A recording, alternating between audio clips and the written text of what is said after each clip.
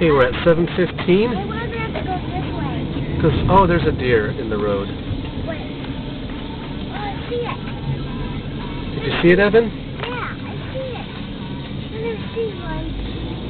Why did it scare away? Well, he was in the middle of the road, honey. And there he is.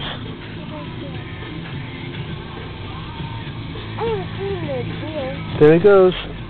Or she, little baby doe. Little baby one. I didn't know big ones could jump over the fence like that. She did jump over the fence. They can hop really good. Oh, yeah, they do. That's a pretty meadow for that deer to play in, though, isn't it? Yeah. And there was a hawk flying overhead just as I turned onto the road. What the heck, a hawk? It's very hilly. I mean, not steep, but just and there's these huge.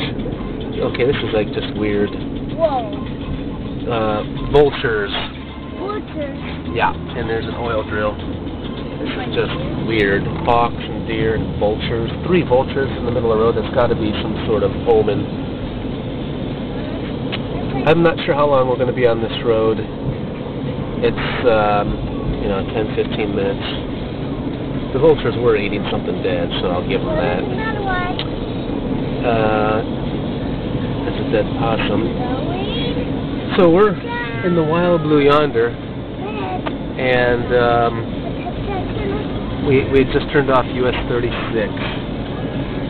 Probably 15 minutes or so beyond Mount Vernon. We're an hour and 10 minutes into the trip. A little bit of farming right along here. I think we're going along a river valley, the Walhanding River, or however they say it. And we'll tape here in a little bit more. It's going to get pretty woody again, if I remember correctly.